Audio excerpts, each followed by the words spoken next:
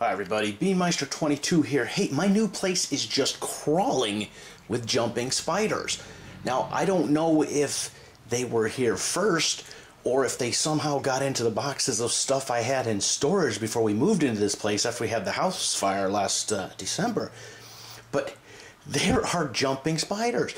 And I've only moved, I don't know, 4 miles away, 5 miles away. I'm in the same town, just actually in town, instead of at the outskirts of town, or outskirts, right outside the city limits, you know, where the farmland bordered with the wooded area. You'd expect more spiders there, and you know, we got our fair share of spiders there.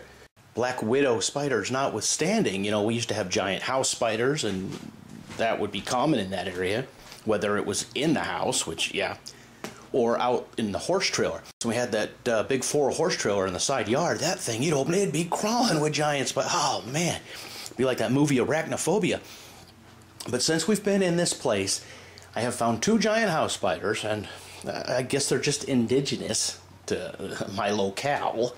But we have found a bunch of jumping spiders. Now, some have been teeny tiny ones like we're looking at today, and there's been, I don't know, I want to say 3 or 4 that have been good sized. Now, not a single jumping spider was as big as that bold jumper I found outside my house a couple years back.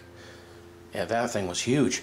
But we're looking at this under the microscope, and there's an airplane flying by. I'm not too far from the airport where we live now. But looking under the microscope, I don't want to admit and say it's a cute spider, but they have really big eyes, and they almost look cartoony when you look at them in the face and you look in their eyes under magnification. That's why people think, oh, they're so cute. Yeah, until they're jumping.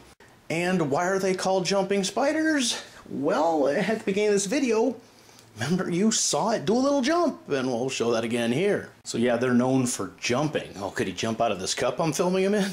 Well, apparently not, but yeah, man, I hate spiders. You know how I feel about spiders.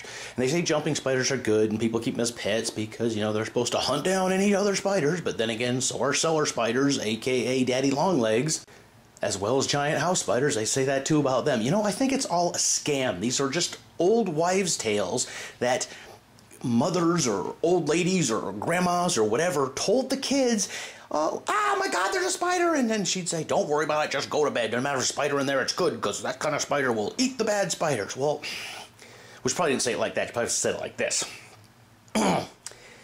Well, just go to bed anyways, because that kind of spider's good. It'll protect you, it'll save you from the harmful spiders, so just go to sleep.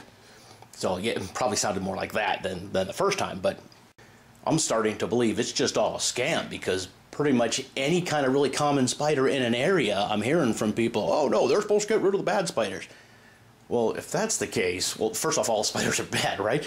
So if that's the case, how did we end up with a bunch of black widows and then a bunch of false widows? Actually, we had false widows and then we had a bunch of black widows, and it's just, have not found any false widows here, I don't think. Well, I think we did find a false widow, but it's the jumping spiders and the giant house spider. Giant house spiders, you find them on the walls or the ceiling. I think we found 2 on the wall and 1 in the bathtub. They're really big in the bathtub. Well, not just my bathtub, just bathtubs in general. That's where you catch them.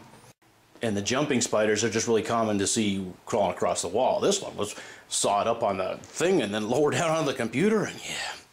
All right, so what do you guys know about jumping spiders? Have you ever seen one under magnification using a microscope? Well, it's not a real microscope. It's the KK Moon video microscope for looking at tiny things.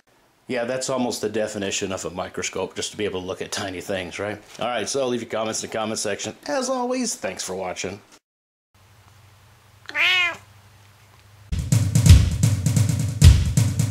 Beanmeister22, the most dangerous man on YouTube.